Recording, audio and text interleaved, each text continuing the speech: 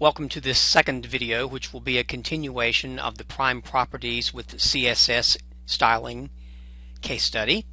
And I'll give a quick recall to this. If you haven't watched the first video, you probably need to do that first. I've shown you the difference between what the previous chapter's prime properties case study looked like with the white background and what it will look like with the yellow background and green letters, etc., when the cascading style sheets are placed on it and applied to the page.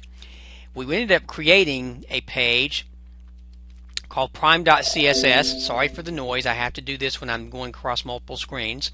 In this prime.css file, we have the definitions that will override whatever is in the regular web pages with the regular tags. And they're all done by naming the particular element, which in this case is body, or the word header, or whatever we have here. And we have the characteristics surrounded by the opening and closing braces. Be sure you're not using the square brackets, but the curly braces.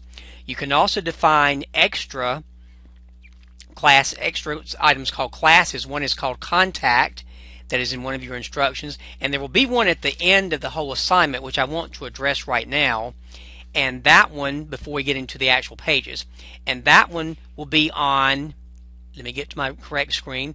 That will be on, and I'm getting the wrong files. I apologize, folks, I'm looking at lots of distractions and interruptions as I'm trying to do this. So you may see some unexpected screens that will pop up, and if you do, just forgive me.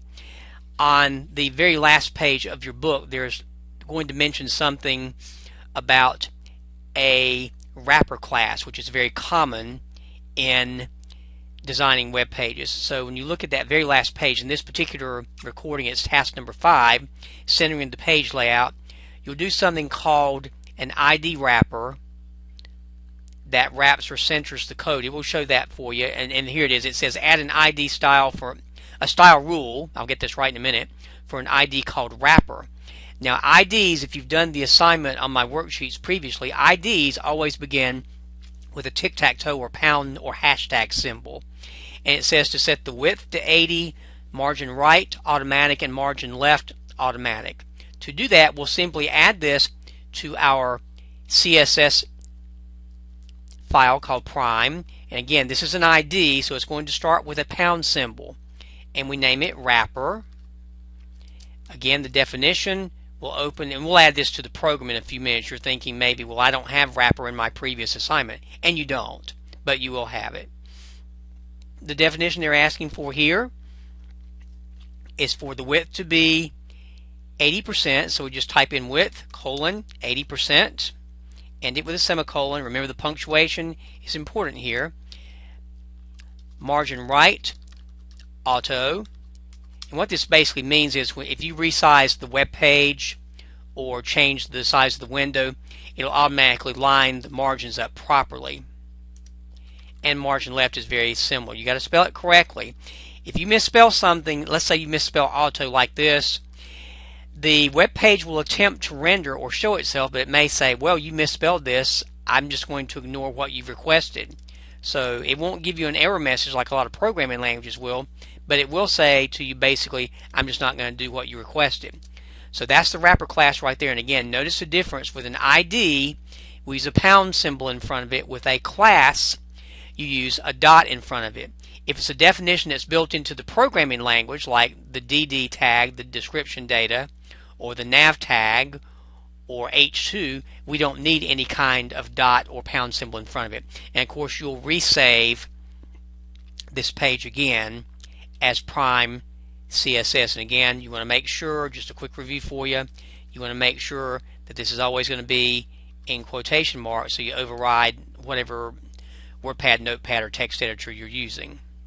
Okay, let's go in and actually look at the web pages that you originally did, and I'm going to have to pull these up on my screen. Now I'm going to pull these up in Word, and I want you to understand very clearly that I do not endorse Microsoft Word. You will have major problems, I mean it, if you insist on using Microsoft Word. But for me to be able to do this video is easier if I can work and draw around it. So what I'm going to do here, I've got my original previous chapter case study, the one hopefully you've already done, I'm going to try to make this a little bit larger. There's a trade-off when I'm doing a video where I might make it too big, too small. I'll do my best here to accommodate you, but again, I can't make a perfect video with 5 online classes, and again, nothing personal, but a record number of emails and messages I'm having to handle this semester that's taken away some time, quite honestly. Right off the bat, for those of you who elected to leave this part out of your program, if you don't include this part in your computer program, in your web page, you absolutely will not be successful with your style sheet. What you have to do right off the bat, and I'm going in the book, and this is the original, this is not the new assignment that we're doing now, but it's the original from the previous chapter. Again, bear with me so I can refer to these pages as I need to, so I can give you all these visuals that many of you need. If I go to the assignment in the book, and I'll start with what is called Task 3, in this case, Task 3 homepage, it says to add a link element to associate the web page with the prime external style sheet. In other words, the web page does not know to follow the instructions on our style sheet unless we tell it how. We do this by placing a statement, and it's in your book, it's very, very standard. It goes inside the head tag, so we're going to put that actual statement right in here, and I'll try to make some room for it. And it's a tag. I'll try to handwrite this. Well, I'll actually type it to make it easier to see, and then I'll highlight it for you. You're going to have the word link, and the relationship equals style sheet in quotes. This is all very standard. You will do this every single time you use an external style sheet in a program. Now, the reference that we're going to use here, you're going to actually have something in quotes right here as well. This is your entire statement right here. And what you put inside the quotation marks is the name of the sheet. In our case, it's called prime.css. Now, Word's going to jump up and down about it because it thinks it's a document. Please don't use Word, as I said, in this case. But this is the statement that you'll be typing in to this section of your program. And again, you have to bear with my computer because sometimes it gets a little stubborn when I'm trying to do this and create a video at the same time. It gets a little naughty on me. But that's the statement you have, and it's got to be put in between the head tags. Now, what gets confusing with students sometimes, there's head, there's header, and there's heading, and you have to distinguish among these. So we'll do this with both pages. That one is in the index page, and the way I personally know it's the index page, other than the fact that I have the file name in front of me, is I had the title right here that said Prime Properties. There's another one that's very similar to it. All right, we'll go with this one page first to avoid confusion. Let's go back to the book and see what it says. Again, I grabbed the wrong folder. I'm so sorry. You have to be patient with me because I'm dealing with a lot of distractions when I'm doing this. All right, it says to configure the navigation area. Remove the bold element, the B, from the navigation area. And basically what we'll do there is go to the nav section. And I'll scroll this up before you can see it. And you'll notice with the nav section, here's the nav section right here on our program. Here's the nav section in this area on this example. Now you'll notice, and I've got this scrunched together because I have to do this for video purposes. You'll notice that the little bold tag is in here. I won't need bold anymore, and the reason I don't need bold anymore is because in the definition for the Prime CSS style sheet, you'll notice that nav. Again, my computer's trying to help me out with the size, folks. I'm battling a lot of demons right now, so thank you for bearing with me. And it keeps resizing on me. I'm trying to do this to where it will not maximize on me. You'll notice that the nav right here has bold already built into it, so there's no sense in doing it twice. But what the computer's going to do when it has this style sheet attached to this web page or associated with it, it's going to take care of the bold for us.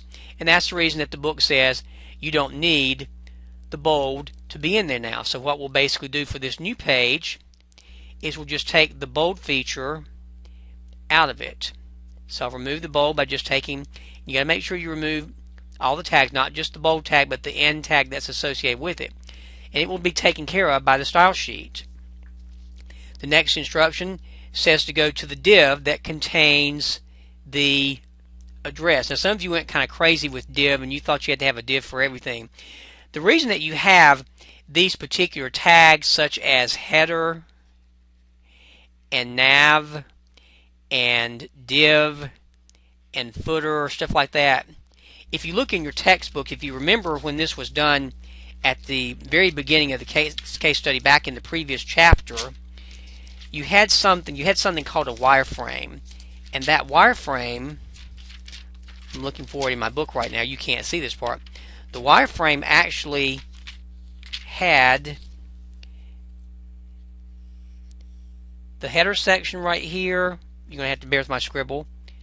The nav section, a main section, and a footer section. And inside of main, there's a little area that's not written on there that's called div. What you can do is you can tell the computer, I want to put a particular style on this section, or I want to put a particular style on this section, or maybe I want something that styles the entire page. And that's what all this stuff is all about. So you can make these particular, you can fix this stuff, and you might say, well, why don't I do it on just the web page? Why don't I just write the direct tags? Well, if I make an external style sheet like prime.css, then I can apply that to not only these pages, but any set of pages I have on any website I create. It's the power of the prime.css file being universal across all areas. And if you want to make a major change, instead of having to change it on 2 pages or 20 pages, you change it in a style sheet, and it zip, zip, zip, zip, just applies to everything else. All right, back to the task at hand in the book. It says to configure the div containing the address and the phone number. All right, well, how in the world do we assign that? There's the div section right there, because it's got the div like so. And in order for me to associate that with a particular style, it asks in the book to assign that to contact. So what I do, if you remember earlier in the last video, we made a class starting with a period called contact. So I can associate my div section with the contact specs, the bold, the Times New Roman, and all that, by just going inside this tag. And if I go inside this tag, I can put the word class equals contact. Spacing is not important. That's just for my readability and for your readability. You don't have to put it anywhere else because that end tag takes care of it. It just says, not only do I want this division to have a special definition, but I want to have these specs associated with whatever contact is. Again, you'll see all these underscores because it's Word and it thinks it's a Word document. Now when you get to the footer section, the next step, notice that the footer section, whoops, sorry about that. Notice that the footer section had the italics and the small there, right here, and it closed out over here at the end, which I hope you can see on the video. You've got it on your case study. But if you look at the footer definition that's in our CSS style sheet, and I didn't actually put it in this one. Actually, I think maybe I did. Let me see if I did. I did not put it in there, but if you look at the directions for the footer on the previous page, the footer has the font size and the italics built in, so we don't need it twice. We don't need it in this sheet and in the document, so we just need to remove them because the CSS is handling it. So basically, you just go in here and just delete these tags and delete the end tags that are on the other side that also say small and italics. And you go, well, how does it know to do small font and italics? Well, the CSS style sheet does that for us. That's the way you do it. All right, that will take care. And of course, what you want to do is you want to save this page, because if you don't save it, you'll have some issues. So be sure you save that.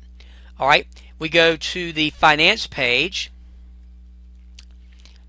And remember, finance page had the data definitions in it. If you remember that one, I'll give you a quick recall. Again, bear with me. With the finance page, it's right here. That's chapter 2. or the first chapter, and the finance page with CSS has the yellow background, the green letters, and you'll notice that the bulletin and stuff is the bullets are gone, but the definite description list is still there. And I hope you're not hearing this real high-pitched sound that's in my ear right now. Hope the video is still working. We basically do the same thing here. We're going to go inside, and I'm not doing everything for you, but just get you started. You want to put that statement that says link inside here. Now, if you're typing this exact word, students, you're going to mess up. I'm just giving you just some basics. You're going to put the link statement right there. You're following the same definitions basically. You're going to go to the navigation area. Let me scroll up here, and you're going to take out the bold, same way you did before. You're going to go down to the div. Well, there's not a div in this one, I'm sorry. The div was in the other page. You're going to go to the footer and take out the italics and the small. It's the very same thing. Again, I'm not doing every single assignment for you, because otherwise you'll just watch me and copy, and then you don't learn anything. And I don't want that to happen. Now, the last part you want to take care of is on the final page, and that was with this definition of the wrapper ID that we did earlier.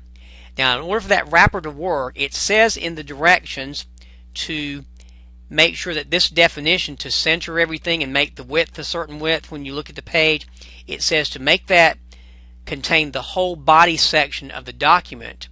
So what you have to do there to get that wrapper to work is you go in, and you have, because we don't have a division specifically set up for that, what we have to do is we have to go in after the opening body tag and in front of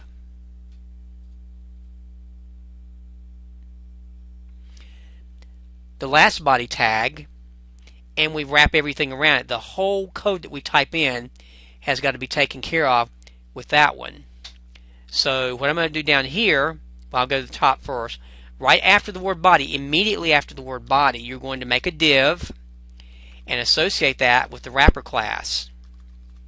So I'm going to write div with the ID associated with the wrapper. That means everything after body, everything in the whole web page is going to be set up with this wrapper class, which means when you look at the web page, it's not going to fill up the whole screen. It's going to fill up 80% of the screen no matter how much you resize it. It may not make sense right now, but just pick what you can, kind of like a foreign language, and see what makes sense to you and what doesn't at this moment. So you're going to have this one immediately follow the body class. There's body right there. And you want to put the tag that matches it in front of the closing body tag. So you're going to have another div that will go right here. So this div is associated with or paired up with this one right here. You want to do this in both pages, not just this one, but you'll also need to take care of it on the previous page as well. Let me scoot up here where you can see it. So I'm going to have div ID equals wrapper class. Spell it correctly in both places or it won't work. And then it will be paired up with, if you go down to the bottom of the whole page, it's going to be paired right in front of the closing body tag. It will be associated with the closing div tag that we have here. And then when you run your page, when you actually execute this particular page, and I'll go through just to hopefully show you this online. It's a little tricky to show online. What happens with the Prime Properties page now when you use this CSS style, what's going to happen is it's going to look at it and it's going to say, okay, we're going to associate this web page with the Prime CSS style sheet. We're going to have the wrapper class there. Whenever it has header right here, and you see the word header and you see the word H1, what it's going to do, if I look at the header in the CSS code, and I don't have it right here, it's going to say make that a green color instead of what it usually is. Remember that originally the web page had Prime Properties as that black color, but with the CSS file overriding it now, it's going to have green letters. Everything and it takes visual. It takes actually doing this page. You can watch my video many times, but until you actually apply this, it's kind of like I said, a foreign language, or without sounding sacrilegious, almost like a faith healing service or John Belushi, Blues Brothers, where I've suddenly got this moment, oh my gosh, I understand it. It just takes some practice. If you just imitate code just to get it done, you're not going to learn it. Hopefully all this will give you at least a head start in getting through this particular case study with CSS. And if you have any questions, the best way to handle your questions would be to send me a copy of your code. Don't just say that their thing doesn't work, because I don't understand what that means. Contact me. Please don't wait until the last minute or you'll run into problems. And I hope this video has helped you out.